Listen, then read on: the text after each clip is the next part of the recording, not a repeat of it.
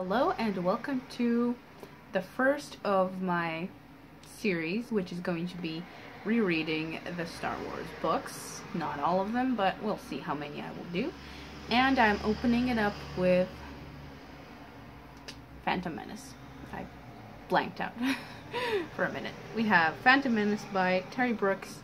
It's going to be this reading vlog. I'm really looking forward to it. I'm going to tab it, and this vlog will be spoiler filled because I don't see the point in it being a fun vlog otherwise. So I will comment on certain lines or thoughts that I have, and I'm really looking forward to dive back into these because I sort of remember what was extra, but I read it like 3 years ago, so I am definitely due for a reread, and I hope that you enjoyed this as much as I will, and you should stop saying that word.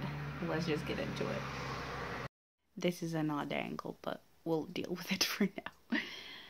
I just read the first chapter, or prologue, I don't remember what it was called, and it's the one where Anakin is in a pod race, and he's telling how he can feel everything around him, and it was such a good beginning. I forgot how much I loved it.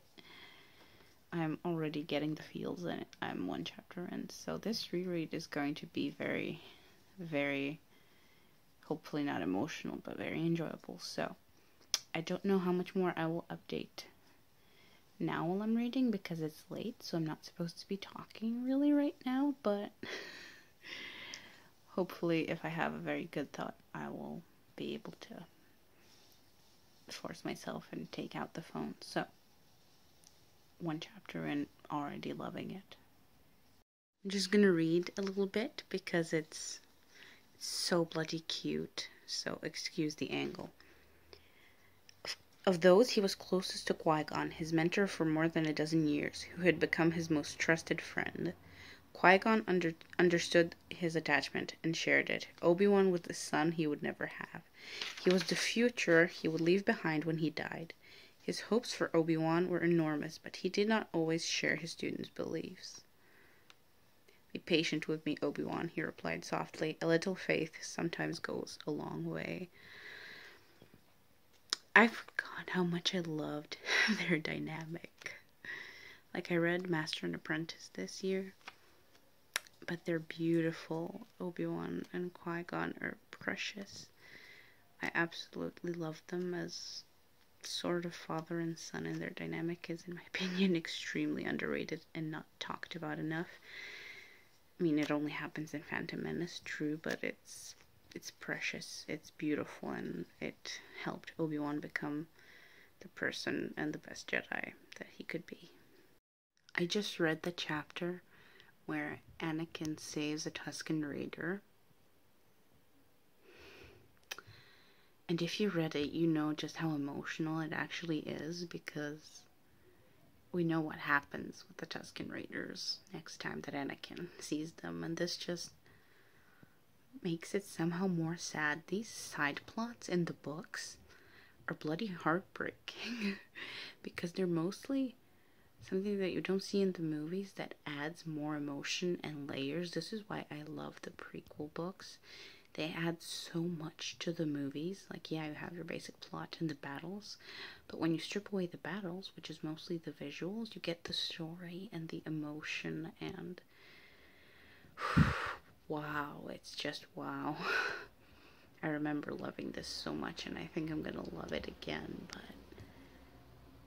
it just adds so much to something that I already loved.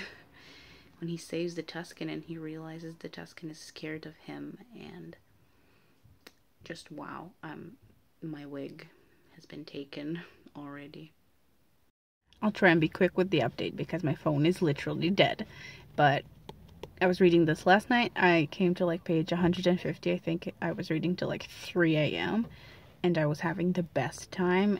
It was so emotional, like after the Tusken Raider thing, then everything with Anakin and Qui-Gon's thoughts, and I love this book so much, and I'm so happy I'm rereading these. I'm in such a Star Wars mood. I'm always in a Star Wars mood, to be honest, but I'm just loving it. It's the best. I'm gonna try and finish it today. I mean, I know I will, but we'll see how much I can read now while I'm waiting in the car. So if the phone doesn't die, I will definitely update more. I ventured outside because I've had enough of my room, and I'm gonna read outside and finish this book. I took like a 2-day break. I just wasn't in the mood for anything. I didn't watch anything. I didn't read anything. I just chilled. And ran around town trying to buy things. So we will continue now. In here I have the book. I'm not sure you can see it. We have tea, which is dark Turkish tea, so we are prepared, and flowers actually started blooming, even though it's like autumn. I have no idea what seasons are anymore. I realize this angle is less than ideal, but here we are. I'm almost at the ending.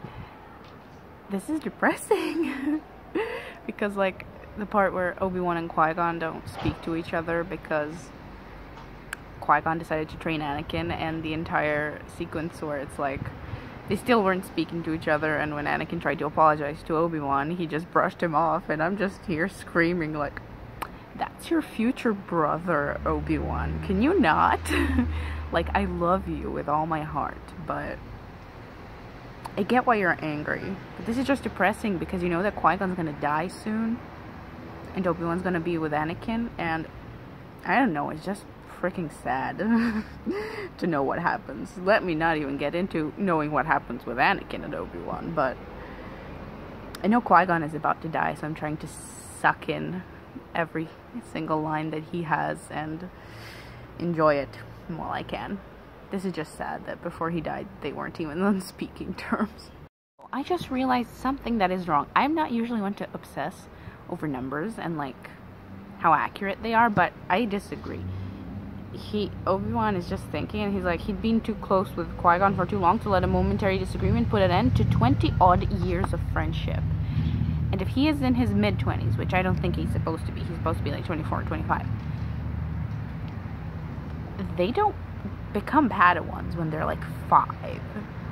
So they've definitely been together for like 10 years, not 20. So like, Terry Terry, what are you doing? This is wrong. They haven't been friends for 20 years. We know that for a fact. They're not Padawans at age of 5. They're barely in the temple by that time. I mean, this is wrong, and I am angry. My hair looks a mess in this lighting, but it's okay. This is just killing me. They're about to attack, and Anakin is like, I'm so glad that Obi-Wan and Qui-Gon are talking again, especially because they were disagreeing about me, and he's precious. He is a precious baby. He literally went away from his mother. He doesn't even know if he's going to be a Jedi. He's immediately thrust into battle, but he's just like, they'll all be okay. They'll all be safe. I'll protect them. That will be his job. His mouth tightened with determination as he made his pledge. He wants to protect them, and he immediately feels like they're his new family. And the Jedi were scared that he was too old to be shaped. But look how quickly he actually attached to Qui-Gon and the rest of them. Like, I think within days of being Obi-Wan's Padawan, he would immediately be like, okay, he's my family now. And I know they thought that was a flaw, and that was something that the Jedi messed up with their no attachments rule. I think they just could have worked with him and it would have been completely fine. Like, he is a precious baby, but they did their best. They did their best to push him away and to exploit the fact that he had feelings. I don't know, it just makes me a little angry seeing how precious he is in the beginning. I am angry. And Qui-Gon's gonna die now, so expect more updates until the ending. I have like this much left. This is killing me. It's killing me. I'm gonna just read a little bit because I'm not gonna cry because I don't know, I'm just not in such a mood today, but it's very, very close. It's like, but he was young and brave at heart, and he had lived his life pretty much on his own terms, because to live it any other way would have broken him long ago. It hadn't been easy doing so, especially as a slave. He had survived mostly because he had been able to find small victories in difficult situations, and because he had always believed that one day he would find a way to overcome the circumstances of his birth.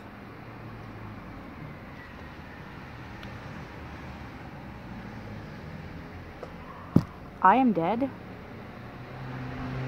Qui-Gon is about to die. And this just breaks my heart. He would one day overcome the circumstances of his birth. He's going to be a slave his entire life. He's going to be a slave to the Jedi Order, then he's going to be a slave to Palpatine, and then he's going to die. So yes, you're not going to overcome the circumstances of your birth, Anakin, and it depresses me. It really does. At least for a period, you're going to find a new family and love. And in the end, your son's love will save you. So there is a positive side to this. It's just really depressing right now, and Qui-Gon's about to die, so I really wonder what would have happened if Qui-Gon was the one to train Anakin. I know that it's impossible because someone had to die facing Maul, or the Sith wouldn't really be a threat, but it would have been really interesting to see the combination of Qui-Gon and Obi-Wan with Anakin.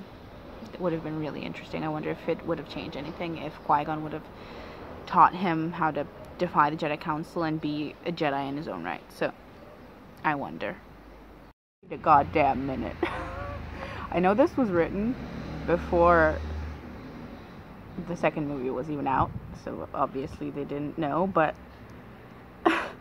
Qui-Gon Jinn was one of the most able swordsmen in the Jedi Order. The Jedi Master he had trained under, so Dooku, had considered him one of the best the Master had taught in his more than 400 years in the Order.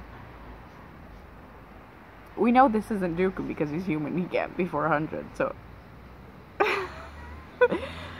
I don't know, this is kind of funny. How, like, 2 years before the movie, George didn't really know that Dooku would be Qui-Gon's master. I mean, I think it's funny, the little inconsistencies. I know he had the entire story mapped out, just not the details. Just like when you read the original novelizations, it doesn't match up with the prequels.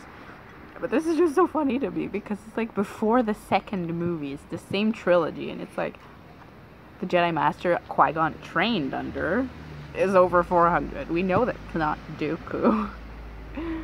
So I don't know, this is just funny to me. Maybe it just means the Jedi Master that kind of helped him learn, but yeah, Jedi Master he had trained under definitely tells me he was his Padawan, which Dooku isn't 400 years old. I think he's like 80. So I don't know, this is just a funny detail. I like the little inconsistencies, but yeah, definitely let me know if I'm wrong and there's another person that maybe took over Qui-Gon's training, but I don't think so. I think Dooku left after Qui-Gon was actually done with being a Padawan, so yeah, let me know what the hell is up with this. I just like these small inconsistencies. They don't matter in the grand scheme of things, but it's just funny to me. I'm in the end game now, so I might just do a little time lapse of me reading, and I'm gonna pause every time that I have something to comment. But for now, they're fighting with Maul, and there's two things I'd like to talk about, two things I tabbed. The first one is just funny to me, how Qui-Gon knows that the Sith Lord is a living example of what the Jedi Master was always telling Obi-Wan about how to best hear the will of the Force. So he's basically like, even this fucker is better than you right now, Obi-Wan. I mean, I love you, but you need to listen to me more often. I'm about to die. And then the other one is, Qui-Gon had trained Obi-Wan, and while the younger Jedi was not yet his equal, he believed that one day Obi-Wan would be better than he had ever been. And that just bloody depresses me again. This is just, I think if I was in a more emotional state, I would be sobbing at this point already, but alright, let's try out the time-lapse thing.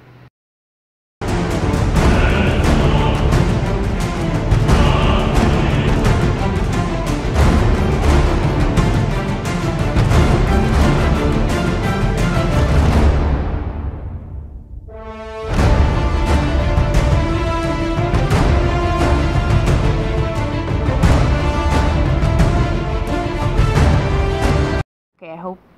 Oh? The lighting just disappeared. Okay, I hope that was watchable. You will see in the finished edit, clearly. But Qui-Gon is about to die, and I am stressed out. So, breathe with me.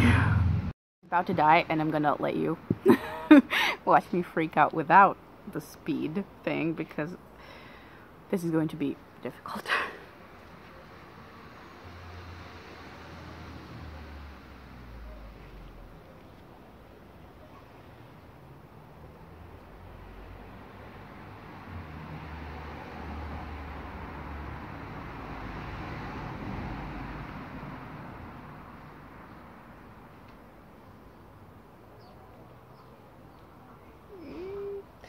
Good, Master, Obi-Wan thought, urging him on voicelessly, anticipating Qui-Gon's sword strikes as if they were his own.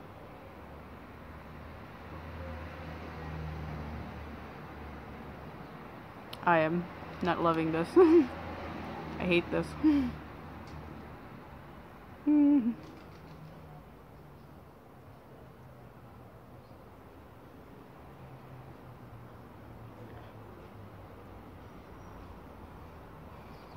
Too late, Qui-Gon recognized the danger. The blade of the Sith Lord's lightsaber caught him directly in the midsection, its brilliant length burning through clothing and flesh and bone. Obi-Wan thought he heard the Jedi Master scream, then realized it was himself, calling his friend's name in despair.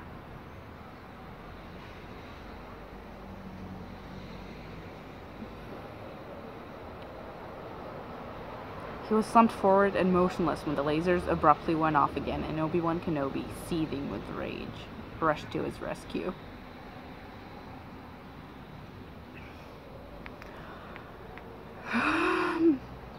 I'm not feeling alright. And then now it cuts off and it's gonna be Padme and Newt Gunray, but I am not alright. I hate this in the movies, but it's even worse when you're reading it from Obi-Wan's perspective. So if you haven't read this book yet, my god, do. For some reason the sun just decided to come the fuck out in a very unfortunate angle, so if I'm squinting, that's why. But we're back to Obi-Wan and Qui-Gon, so I'm going to continue reading this out to you, because I am not going to be the only one that suffers through this, so let's just enjoy.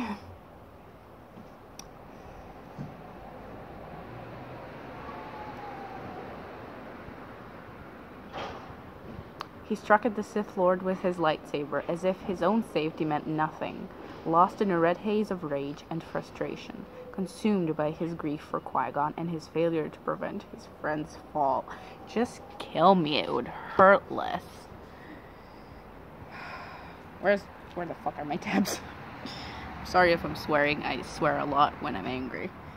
So, do apologize, but I didn't mark this video for kids anyway, so this is killing me. I have no idea how long this video is going to be, but I don't care. So.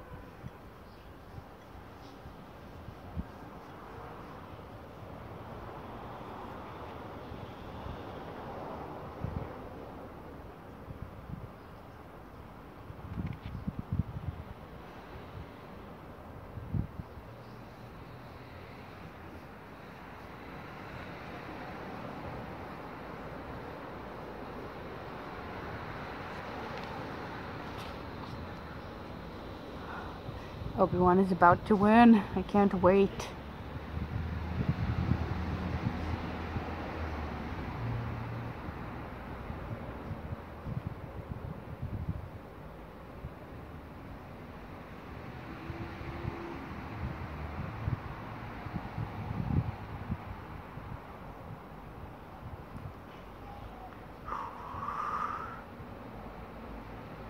How he hears Qui-Gon's voice. I know Qui-Gon's not dead yet, but don't worry, Obi-Wan, you're gonna hear him again. He's gonna be with you all your adult life, teaching you.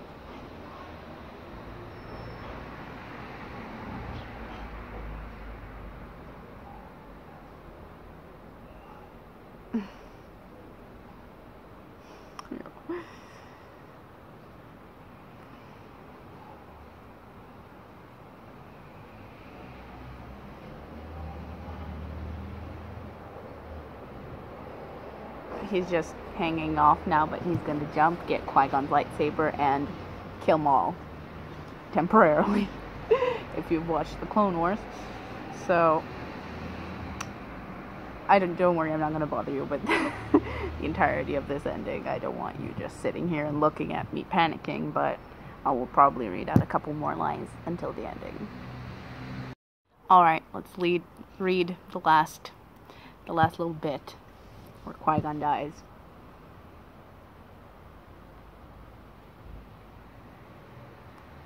Master, he breathed in a whisper. Qui-Gon's eyes opened.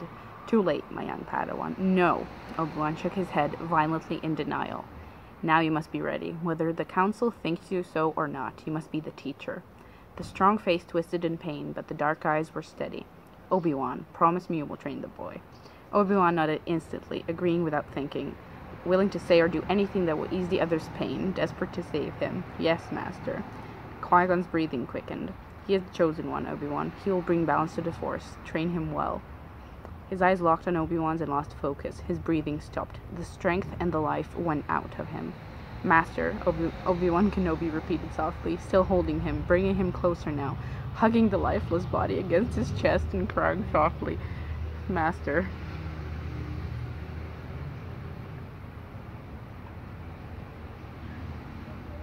Oh...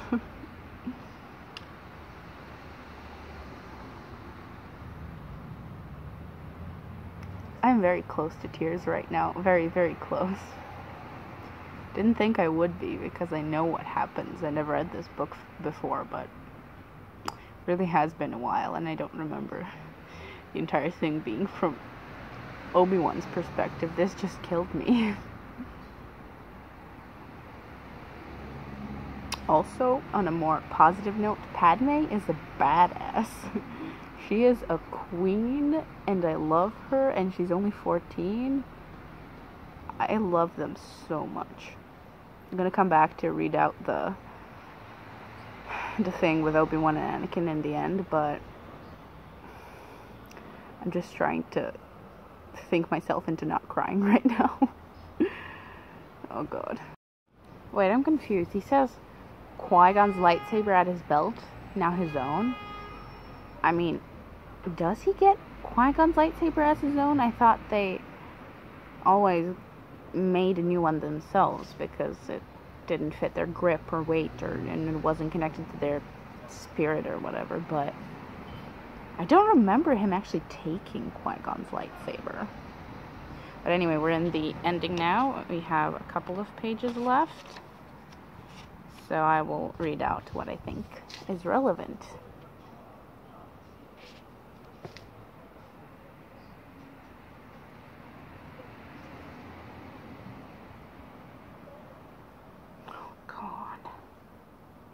He stopped pacing and stared momentarily at nothing, thinking of Qui-Gon Jinn, his master, his teacher, his friend. He had failed Qui-Gon in life. No, he hadn't. Obi-Wan, you hadn't. But he would carry on his work now, honoring him in death by fulfilling his promise to train the boy, no matter what. Listen to me, he thought, smiling ruefully. I sound like him.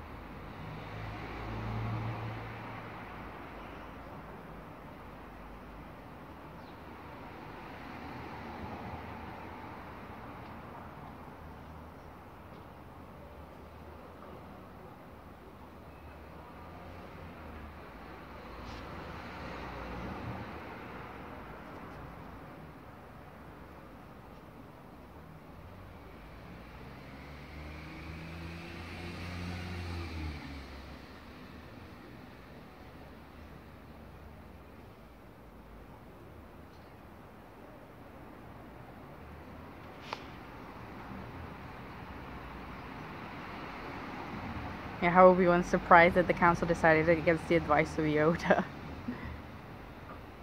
He's really concerned about Anakin. Obi-Wan spoke carefully. I will take this boy as my Padawan, Master. I will train him in the best way I can. But I will bear in mind what you have told me here. I will go carefully. I will heed your warnings. I will keep close watch over his progress.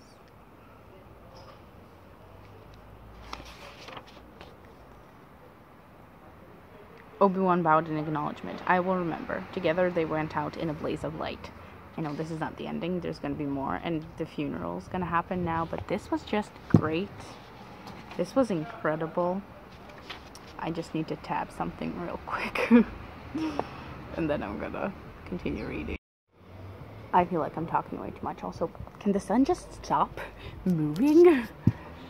Like, this sucks. Anywho, I'm going to just read.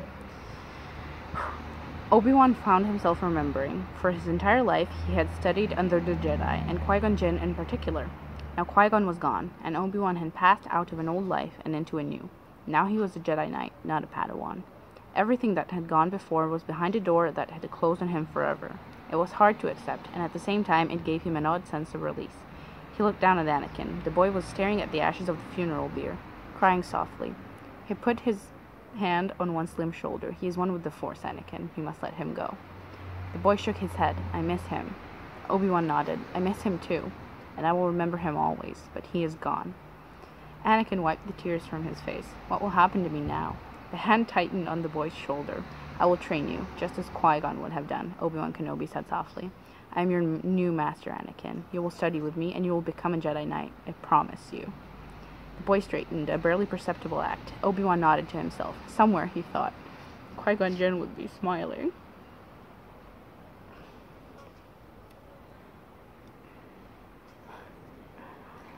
Not sure if you can see my face right now, but this is the closest to tears I got. Oh my god. Oh my god. Oh god. I actually teared up at that. If I'm reacting this way to Phantom Menace, I'm gonna be a wreck when I get to Revenge of the Sith. But this is what these blogs are for me to just document my emotional journey, wading through these books as if it was for the first time, because I read them so long ago that it just went out of my memory. But deep breath. Damn. At this point, I'm just reading out the book to you. It's like, this is an audiobook style of me. I'm sorry if I read something incorrectly. English isn't my first language, but I'm just gonna read some more because I think I have this is the last page, so enjoy, even though my heart is breaking in two. He should have been happy and satisfied, and he was, but his happiness and satisfaction were clouded by the sadness he could not banish at losing Qui-Gon and his mother both. They were lost to him in different ways, to be sure, but they were gone out of his life. Qui-Gon had provided the stability he required to leave his mother behind. With the Jedi Master's death, Anakin was left adrift. There was no one who could give him the grounding that Qui-Gon had provided, not Obi-Wan, not even Padme. One day, perhaps. One day, each of them would play a part in his life that would change him forever. He could sense that. But for now, when it mattered most, he felt all alone. So he smiled, but he was sick in spirit and lost in heart. Perhaps sensing his discomfort, Obi-Wan reached over to put a reassuring hand on his shoulder. Oh god. I can't handle this. I'm an emotional reader. This is killing me. The Jedi smiled. He would have been proud to see you a part of it. He's talking about the parade. I skipped a couple of lines. The boy looked at him. Do you think so? I do. Your mother would be proud of you as well. Anakin's mouth tightened, and he looked away. I wish she was here. I miss her. The Jedi's hand tightened on his shoulder. One day you will see her again, but when you do, you will be a Jedi Knight. Obi-Wan isn't telling him, you should forget about her and attachments, and he knows how much he loves Obi-Wan and Qui-Gon, and be realistic.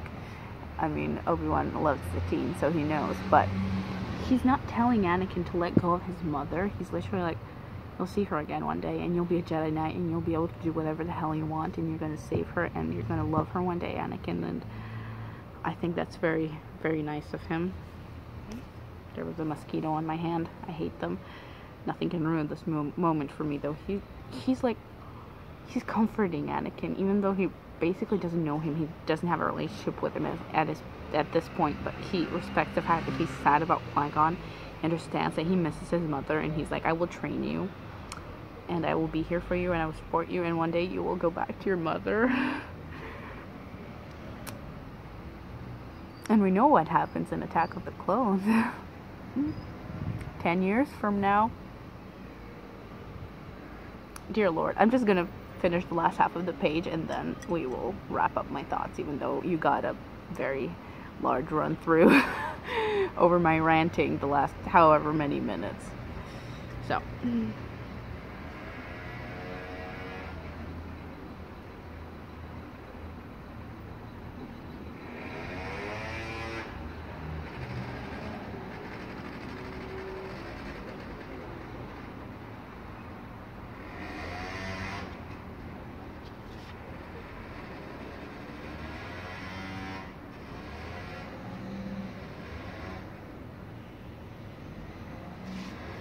I'm done.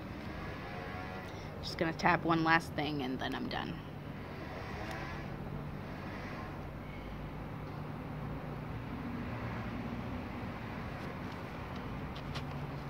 Yep, done.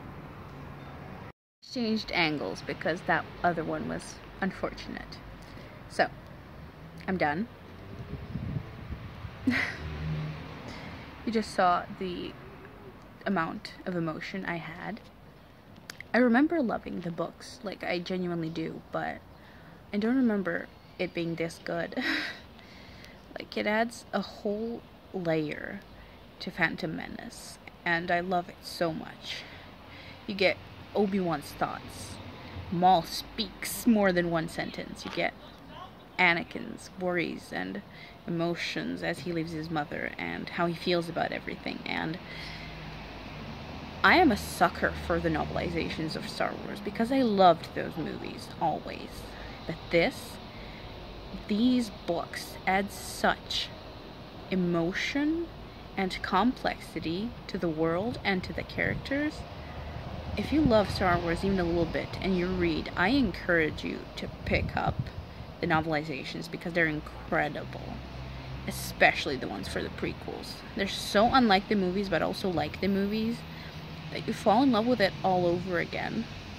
Just like I did, even though I already read this like 3 years ago. So this was perfection. I am so happy I reread this, and you know which vlog will be next. Probably more emotional than this one. I hope you weren't too bored watching me just lose my mind over things I already know. And yeah, I hope you enjoyed this. I loved it. 5 stars. It was incredible, and my love is renewed for this story. So yeah, that's all I have to say on the matter. I will see you in my next one, which is going to be Attack of the Clones. See you.